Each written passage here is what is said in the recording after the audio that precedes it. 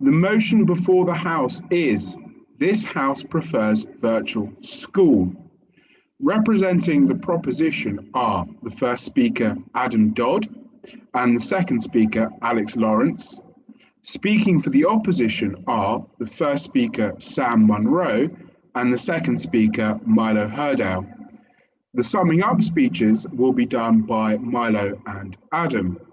After the main speeches, there will be a floor debate, followed by the summing up speeches, and finally a judge's verdict from Tom Watson in year 13 instead of an audience vote. Thank you, Tom. If you're in the audience, please be ready to ask lots of questions in the floor debate to make up for the loss of points of information. Main speeches will be timed and should be no longer than 5 minutes. No points of information may be made because of the nature of an online debate. You will hear one knock with my trusty hammer to indicate that you've 1 minute left, and 2 knocks to indicate the end of your speech. I now call upon the first speaker for the proposition, Adam, to begin the debate. Hello, Chair, Opposition and Judge. Today I will be arguing on the motion that this House prefers virtual school. I will be arguing on the points on how it offers a flexible learning schedule, how there are no disruptions and bullying you would have in a classroom environment, and that it improves learning technology. My partner will be arguing that virtual schooling discourages sleep deprivation, how it is more eco-friendly, and how it encourages individuality. For my first point, virtual schooling offers a flexible learning schedule and allows students to adapt it at will. School is very structured, with most schools following a strict schedule. This adaptable schedule is really helpful, as if teachers set the work early and if students are confident, then they can do the work at their own pace. Also, this allows people who are falling behind to catch up. If the schoolwork is set for the following day, then they can do the work. If people are ill, they can look at the work which most people record and can continue. This means students miss less lessons and have more learning time, whereas in school they might only get told the homework and not get set anything else. With these changes comes more free time. Some people with this free time may play computer games or unwind, but some students will take part in extracurricular activities or maybe go for a run. Some students might decide to extend their knowledge by looking up information online. If you finish early at school, you would just tell the teacher and he would set some monotonous work, but at home you can research and explore. This flexible learning schedule allows people to catch up and go learn for themselves. Some people get bored in school. With the 2013 Gallup poll of 500,000 students found through elementary school, 8 out of 10 are engaged, and in high school, 4 out of 10 are engaged. When asked to describe school, 50% chose bored and 42% chose tired. For my second point, there is no disruption in class. In face-to-face classes, people like to show off by making jokes and actions. Although there is no punishment in virtual school, it is impossible to show off, as microphones can be muted, and even if people mess around with the settings, these can be changed to stop that. Children show off to get a reaction from classmates, and if it is a live lesson, then nobody will react. This working without disruption allows them to concentrate on work instead of laughing at other people. This would increase productivity and reinforce the fact that virtual school is better than non-virtual school. This disruption also frustrates the teacher and may make them change their mind about doing fun things, and the students will find the lesson boring. As well as disruption, there is bullying. Bullying is a big part of schools, with a fifth to a quarter reporting being bullied. This was a part of a 118-page document released by the government. Although cyberbullying is possible, it is easy to block. You cannot block a person in real life. Although cyberbullying happens, it is easier to be prevented, unlike normal bullying, with teachers having to get involved and some kids afraid to say how they are feeling. Virtual schooling would drastically decrease these numbers. Although people would get bullied, it would be less likely to happen in a school environment. For my third point, the learning technology is greatly improving. Programs such as Teams, Hegarty Maths and BBC Bitesize are keeping up with the demand, with an increase in downloads and upgrades. They allow more content to be available and make school life better. They allow teachers to talk one-on-one with their students if they are struggling. It can also allow links to helpful websites that you can't get in a regular lesson. These are massively beneficial and can really help the child to learn at their own pace and expand their knowledge in their own way. Virtual school teaches you the same things as non-virtual school, but by using programs like Teams and BBC Bitesize, they can get an extra level of knowledge. These programs, although they have their difficulties, they have resources and knowledge the teachers might not have known about. These programs are helping replicate school, but with added bonuses.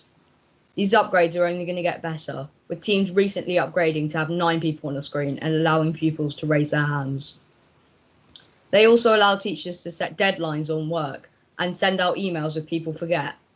This overall allows more work to be done in a shorter space of time and makes less homework, which allows more free time and allows teenagers to get sleep, which my partner will go into more detail about later. My 3 points have been: the learning technology is improving, it offers a flexible learning schedule, and it reduces bullying and disruption. Here's a quote from Stella Adler. You cannot afford to confine your studies in the classroom.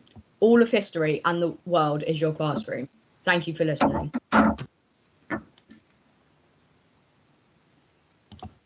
I thank Adam for his remarks, and we shall now hear from the first speaker for the opposition, which is Sam. Today, me and Milo will be opposing the motion, "This House prefers virtual school." Milo will be talking about the mental health issues that many students go through, not enough motivation to do work, and the absence of end-of-year exams.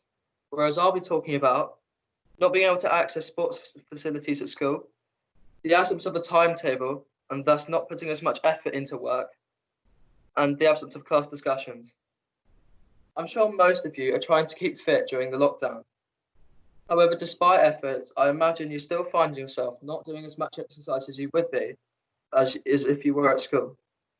Games, PE, lunch and break, and even walking between classrooms and walking up and down the corridors of LMS, all types of exercise that we do at school. Also, weekend fixtures that would have once offered us a refreshing amount of exercise on the weekends aren't taking place, and thus even further diminishing the amount of exercise that we can do. A study by the British Schooling Institute in 2008 found that the students are up to 2 times more happy while exercising with their peers than while exercising by themselves. This could link into the key and vital mental health issues that Milo is going to talk about later. During lockdown, I must have participated in what has felt like 1,000 different classes, and I'm sure you have too. But if you can honestly say to yourself that you have given your most effort in every single one of those classes, then I think you're kidding yourself. Due to a lack of enforcement, I've often found myself deviating from the timetable. However, and while the opposition may say this is a good thing and that students can now complete work in their own time, I find that students are not putting in as much effort or as much time as they would otherwise do if there was a timetable. For example, I would like to present to you an experiment by the University of Plymouth on a high school in Bath. What they did was they took away the timetable for a week and scheduled tests at the end of the week. By the 3rd day, the school had descended into total chaos, with only 1 in 10 students knowing what they were learning and when. And when the time came for the exams at the end of the week, students found themselves dropping at least 2, on average, at least 2 grades in their exams. This is not something we should be putting at risk just so that we can mitigate the effects of bullying. Next, for the year 9s in this school, next year is the start of our GCSE course, and we need to be putting in as much effort now to save ourselves later, and so that we can ultimately get good GCSEs.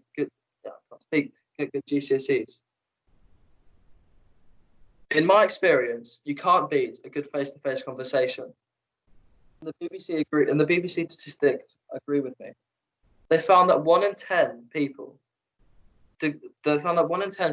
learn worse when having no face-to-face conversations. And while this means that you can control the class more with things like muting mics and turning off cameras, it gets rid of vital class discussion, which blunts 3 years of developing social skills with our teachers. This is not something we should be willing to sacrifice just so that we can. This is not something we should be willing to sacrifice just so that we can have better enforcement in the classroom. This should be up to the teacher to do, and not up to the software that we use. To summarise, I would like to say that virtual schooling has taken away 3 vital aspects of school. It has taken away the sports that we all do together, and that links us together as a school and a community. It has taken away the timetable that provides an essential structure to our school, and it has taken away the social skills. Just because someone is in a call doesn't mean that they are actively engaged in the call. To leave you, I would like to leave you on a quote from Her Majesty Queen Elizabeth II. Quality means to do something right and to do it well when no one is looking. Thank you. Thank you. For Tom, just so you know, the first speech was 5 minutes and the last speech was 4 minutes and 40 seconds. Thank you. I now call upon the second speaker for the proposition to complete the proposition's case, Alex. Thank you. Good afternoon, everyone.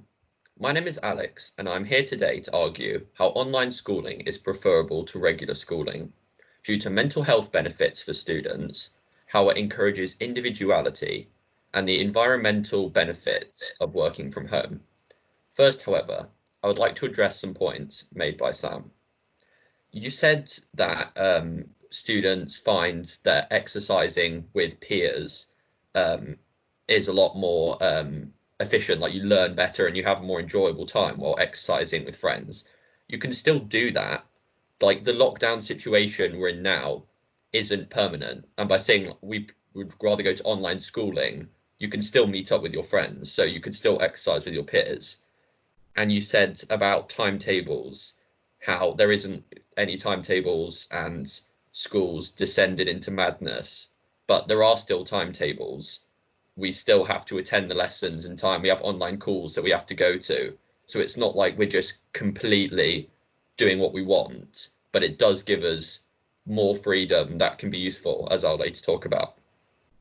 So firstly is the issue of sleep deprivation that many students throughout the UK and the rest of the world have experienced, and how working from home helps solve this. According to Stanford University, more than 87% of American high school students get far less than the recommended 10 hours of sleep each night. This is such a problem because sleep is vital for our well-being and helps us to deal with the stress of everyday life. Not getting enough sleep can limit your ability to learn and concentrate, therefore making schooling less effective. Working from home, as we have been doing for the past few weeks, allows students to get that few extra hours of sleep that are so important. Now, the opposition may just say to go to bed earlier, however, that isn't always possible. For people like myself, who live far away from school, by the time we get home and finish homework, it's already too late. This, of course, becomes more of an issue as we progress through the years and schoolwork becomes harder and longer, and we get more of it in preparation for our exams. Working into the night and then waking up at the crack of dawn to drive to school can have a huge toll on the mental health of individuals, especially teenage students who already have a lot to deal with. Online schooling is the perfect solution to this, as students would observe much healthier sleeping patterns, therefore allowing us to learn more and in a shorter period of time. On to my second point, of how working from home by oneself encourages individuality and allows students to work at their own pace, which is an extremely important skill for later in life, and how this freedom makes work more productive. Allowing pupils to work more freely on their own schedule, more or less, without being handheld by teachers, will allow students to learn how to work by themselves and manage their own time, which can be very useful for later in life. For example, when in university you aren't told to do work at a certain time or in a certain way, and this is left for you to decide. Students being able to master this early with the use of online schooling will have a head start for these occasions and will make individuality a more common trait among pupils. Allowing students this freedom of working when and how they want also means that the work they do will more likely be of higher quality, and the learning pupils undergo while choosing their own conditions will be more effective. According to Hive, the project managing company that works with companies such as Uber, 61% of employees are more productive when the dress code is relaxed, and 80% of employees who work in an environment with a dress code don't find it useful. Relaxed dress code conditions are exactly what we have been observing while working from home, and this will inevitably cause an increase in work productivity throughout schools. On to my final point. Working from home provides a huge benefit to the environment. Without the need to travel to school itself, which most pupils do by car, many millions of tons of carbon emissions will not be released into our environment, or at least at a significantly reduced rate. In China, the country known to be the most polluting in the world, carbon emissions have fallen by nearly 18% due to staying at home. We have been observing the staying at home we've been observing due to coronavirus, and in Europe by almost 400 million metric tons, according to the National Geographic. This is becoming increasingly more important as the world becomes more and more polluted. Of course, it could be argued that this would be prevented by riding a bike to school or by driving an electric car. However, these aren't always viable options due to pupils living too far away and the price of getting a new car. As well as helping the environment by reducing carbon emissions, working from home has other benefits. With students working from home rather than being in school, power consumption would be significantly less, therefore allowing the school to avoid the vast majority of electricity charges. The same goes for waste that accumulates throughout the school day and supplies that get used, such as paper. It is significantly cheaper for schools to run work from home lessons, and therefore would be cheaper for students like us going to a private school and to our parents also. To wrap up my points, I've argued how online schooling will help battle sleep deprivation among students, how working from home helps pupils' individuality, and the unmistakable positive impact on the environment working from home presents. Thank you. Thank you. So for Tom, that speech was 6 minutes.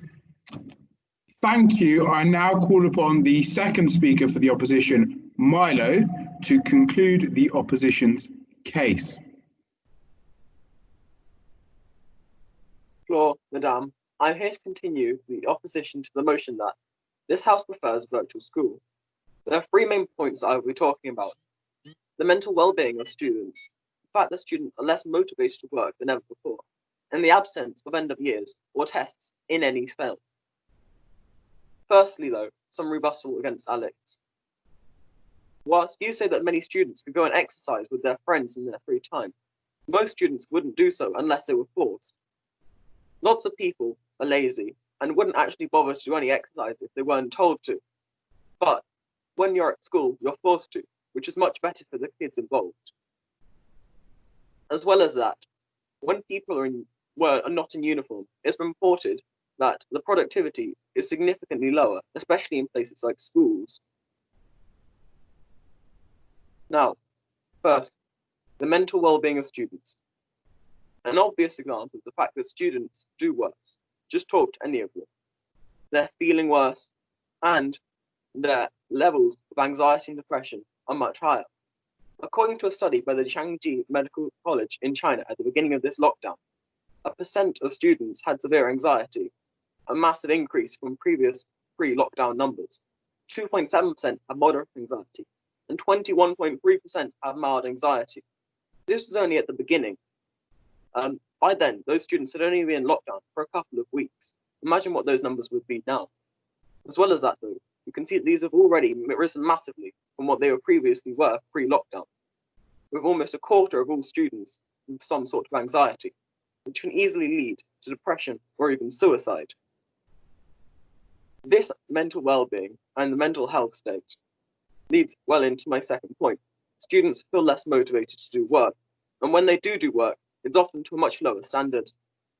it feels like there are no points, and the results have shown the students are doing considerably worse in grades and in their performance. Only 6% of secondary school lessons in the UK were online. Most students can't learn if they're just given a PowerPoint or nothing at all. These are horrifying numbers and truly show the fact that, in general, these students are not given an adequate education. There isn't teachers and there isn't a true enforcement of work. And because of that, the work they do get done, if any, is much worse and to a lower extent. They don't have anyone they can easily talk to understand and get feedback from. And often so when they do, it's still not very detailed, maybe a couple sentences. This makes students feel less and less care, gives them less and less care about the work they produce, and makes them feel less and less motivated to do it in the first place. At the end of this, these students end up doing almost no work and horrible work for the actual work they do. And finally, the absence of end of years or any tests in general. There is no way to definitively monitor how well these students are doing and what progress they have made because of this. It's much harder to then grade them and give them the right set for the next year, and to understand the progress and track what's happened with them. As well as that, A-levels and GCSEs are currently cancelled, but even if they do go ahead, they'll be postponed later than usual, and the students will have had much less time to actually properly revise. They won't have been able to do mocks or talk with the other teachers and understand how they were doing, or get true feedback on what they wanted. There won't be one-on-one meetings, and you can't have a meeting, for example, with a teacher after school, properly gauge how well they're doing. When these exams do happen, either if it's next year, there'll be an overwhelm to the university system, with 2 years applicants applying at once. This could mean that there's a reduce in space, and that it could mean an overwhelm in some courses. As well as that, GCSEs are being cancelled. Everyone is working towards them, but if they aren't ever happening, then you can feel like, what's the point? As well as that, the fact that they aren't going ahead means that there's much less for universities to base them on. And if they do have a look at them, then there will be much less work they will have been able to do in school, with almost a quarter of their year being at home. And these will greatly screw any results which do happen. But to finish, I'd just like to ask anyone a question. Would you like to do one of the most important years of your life with only half a year's actual education before it? Thank you. Thank you very much. That was 4 minutes 50. Thank you. I would now like to invite members of the House to speak from the floor. With those wishing to ask a question or comment, and hopefully you've all got lots of questions and comments, please raise a virtual hand on Teams, give their name and address their remarks through me as Mr. Chairman when I call upon you. Please make sure you have your microphone turned on as you put your hand up, and your camera too, if possible. Mrs. Leach. I have to put my microphone on. Well, a couple of questions really to everybody. Nobody's really mentioned the issue of screen time. That most of you, because of virtual lessons, are actually spending about 7.5 hours a day on a screen. Does that matter? Is that important? And secondly, given that most schools actually aren't providing live lessons, a lot of schools aren't providing live lessons like Stamford, are you really saying that the benefits of virtual school are really only for those students who are already independent and self-motivated, and not for anybody else? Okay, thank you. Thank you. I can see no other hands up at the moment, but you must have questions. Ah, there we are. Off you go, Tom. Just something that I thought perhaps could be addressed from both sides is the effect of the lockdown and online teaching on younger children, so sort of reception up to year 6. So yeah, you've spoken about year 7 through 9 and obviously looking at A levels and GCSEs, but what do you think the effect will be on those younger children that are quite at a developmental stage in their lives?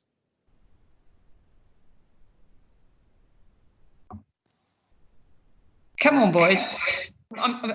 All of you know a lot about this topic now. I'm sure somebody's got a question. Come on, it's no fun if you don't ask any questions.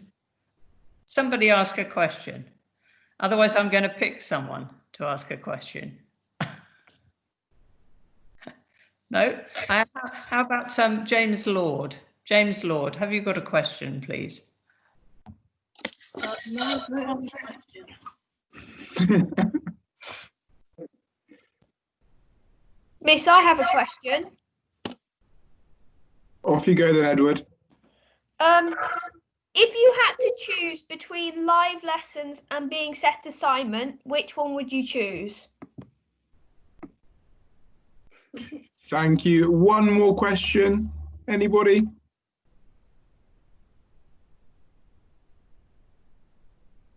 Mr. Sharp, off you go. What do you think the benefits of live lessons are and the benefits of just being set work instead of actually being talked to? And then final question, thank you, from Finn Hewitt. Hi, yeah.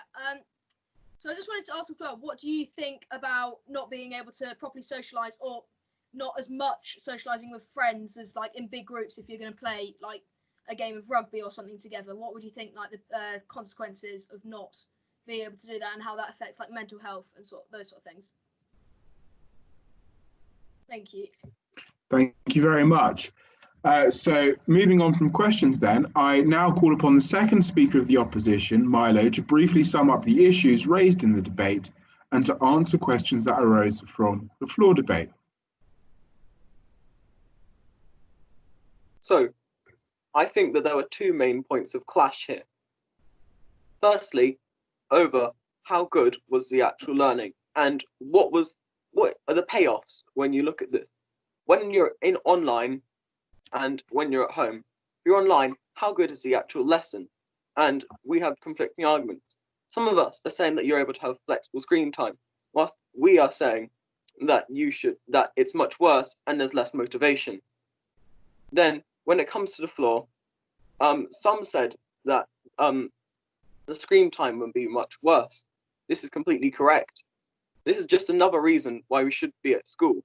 There's less screen time, which is better for our eyes, and it helps you, for example, if you need to sleep. If you want to have better bedtimes, you need to not be on screens for an hour before then. Otherwise, you won't properly sleep, and you'll negate all effects of actually having an earlier bedtime with no real reason.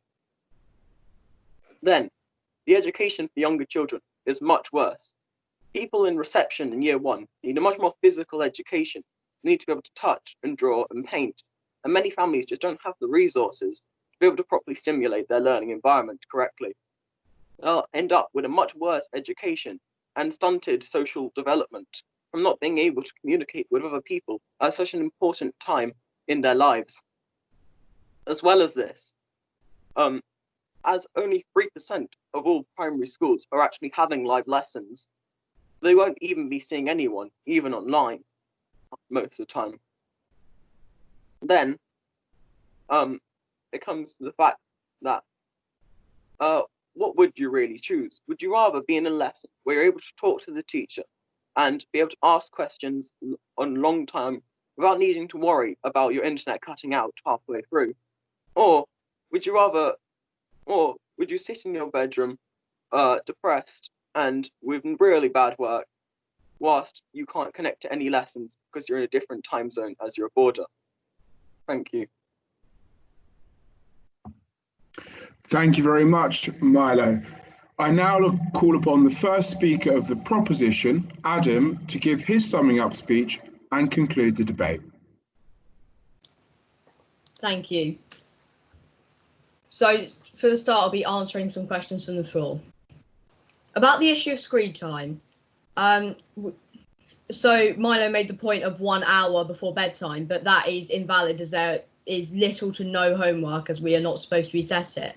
And as we finish a day at school, day at school at 4, unless you go to bed at 5, that's not very useful. And also at school you get set more homework, and that homework sometimes can stretch late into the night, and if it's on the computer then you're going to be on that an hour before bedtime anyway. Also, on the issue of like reception, year 1 and developmental ages, my sister is in reception right now, and she's getting a good getting set a good amount of work, and is learning actually quicker than she would be at school, but because they set stuff that's not actually which is accessible to everybody. I think there are 2 main areas of clash, one of which is the timetable, which I think we won this, as the timetable's not a big part of school, and then the example you gave was invalid, as in this as now there is still a timetable, it is just a little bit more flexible, unlike the one where you gave where students dropped 2 grades lower. That was when there was absolutely no timetable at all. This flexible timetable allows more freedom, but people still attend live lessons and still do the work, but more efficiently on better programs. Another key area of clash that I thought was that people do less exercise. Again, I think we won this clash, as the fact that games and PE still give more incentive to people to do exercise, as we are usually set tasks which are frequently carried out. Also, this allows us to meet up with friends more. In school, you wouldn't really meet up with friends that you have around your neighbourhood, and you might fall out with some of your old primary school friends. This would allow you to meet back up with them. Also, lockdown has left people bored, and many people have turned to exercise as a form of entertainment. I know that I have had more of an incentive to go on my bike or go for a run due to lockdown. This is also because you have lots of free time. Although video games are good, they get boring. I would just like to highlight me and my partner's points. Virtual school encourages sleep deprivation. It discourages sleep deprivation. It encourages individuality. It is more eco-friendly. It is improving the learning technology. There is no disruptions in bullying, and it offers a flexible learning schedule. Thank you for listening. Thank you very much. So now I'll hand over to Tom, our esteemed judge, for his verdict and feedback. You might need a minute. Right. Yeah, just give me a second just to review. But just first of all, want to say well done to everyone, because it's, I'd say, quite difficult to do this all online. So, you know, really well done. I'll quickly just look at what each side I think did well and what could be improved upon, and then I'll give a verdict at the end. So looking at the proposition, I'd say to begin with, for the first speaker, probably a good idea to define exactly what we were talking about today. I think you all sort of got the general idea. There's not really much to argue or disagree over sort of the definition, but perhaps looking at it and bringing the scope of the debate just a bit more well defined, it's just a lot easier to follow. I liked the signposting from both sides. It definitely made it a lot easier to follow, and I think most speakers, if not everyone, you structured your points very well. I knew exactly what point you're at and when you moved on. For everyone, actually, what I'd look at is once you've finished your main point, you've got, say 3 main points. Once you finish that first, second, or third point, just have a nice ending just to completely show that you finished that point and you've rounded it off, because sometimes they sort of bled into each other and it wasn't always clear, but then you know, you did make it clear later on, but if you just do that, it makes it completely abundantly clear. Yeah, of course, look out for timings, but you know, it's not really the end of the world. I liked some of the points made by the proposition. I think there was sort of a good mixture of things looked at. I think the sleep deprivation one was a clever one. I didn't think of it, and I can definitely tell you that I've slept a lot better, not having to do any lessons, but that's just me. In terms of improvement, yeah, just look at rounding off those ideas a bit better, and just obviously stay within the time limit. Moving on to the opposition, obviously we do need rebuttal straight away. That's clearly needed. Otherwise, we don't. You've sort of just capitulated to the first speaker and said, they've won at that point. So even if it is just a little thing, just give some rebuttal. I liked the sport topic and the ending of the first speaker. I'd just say the timetable and discussion points, they sort of bled into each other, but where there were key ideas, they were, definitely very valid and added to the debate. For the second speaker, very good points. Definitely the mental health idea, and obviously the exams. That's something that I can attest to. It's very weird having your exams just cut off completely and being left in the lurch in that regard, and that's definitely good that you brought that in.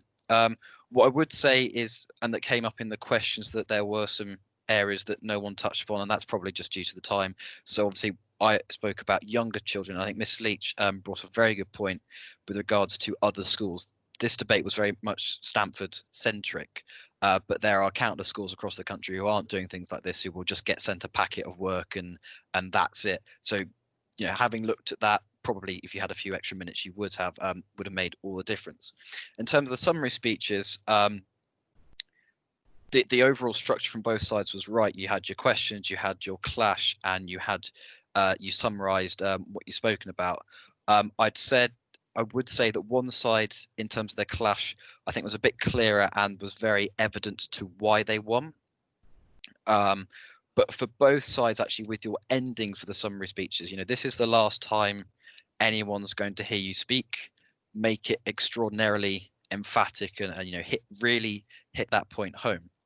But it was all very, very good, and probably quite hard to choose a winner. And I can't do my usual bits where I can look at how you sort of address the floor and how eye contact and that sort of thing. So it is going to be more on a content idea. And what I thought is that some of the points made by one of the teams was a little bit more nuanced and looked at some areas that I wouldn't have immediately thought of. And I thought the summary was just slightly better, that just pushed them over the line. So I would give it to the proposition for that reason.